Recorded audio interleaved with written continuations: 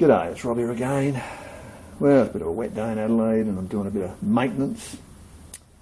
And one of the things I had to fix up was this centre punch. Now, centre punch is a great thing to have. You can get the fixed ones and you can get the automatic like this. These are those automatic ones that they click off and automatically spring back and mark. They're very, very good when they work.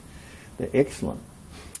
And when you buy them, sometimes they work, sometimes they don't work. And mine was working from the go-get, or the get-go, or whichever way you want to say it. But then it got intermittent, and then after I just stopped working altogether.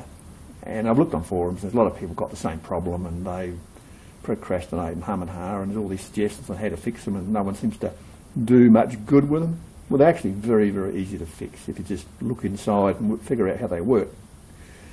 We won't go down that path as far as how they work. You can figure that out for yourself. But I'll show you what you have to do to actually restore your automatic click-off function. I've already done it on this, so I can't show you me doing it, but I'll tell you how.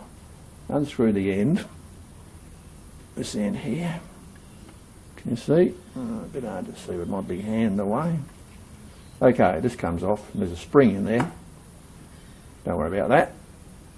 The bit we want is in here. It just slides out. It's a little pin, or piston, and on one end it's got a hole, and on the other end it's got a cone. Now the cone matches with the spring, and the problem is the hole, is this end here.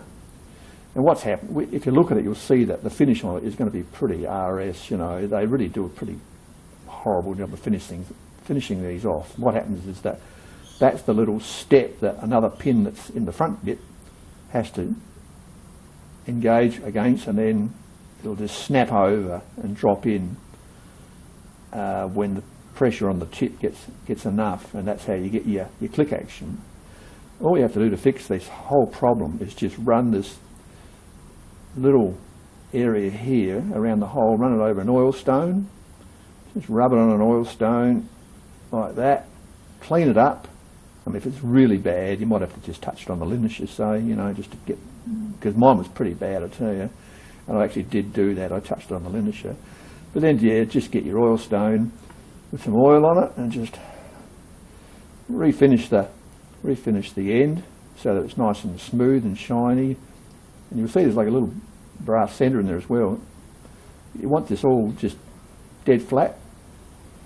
Once you've done that, you put it back together, and I can guarantee this, well, pretty much guarantee that this will work. So I'll put one back together, and we'll just perfecto.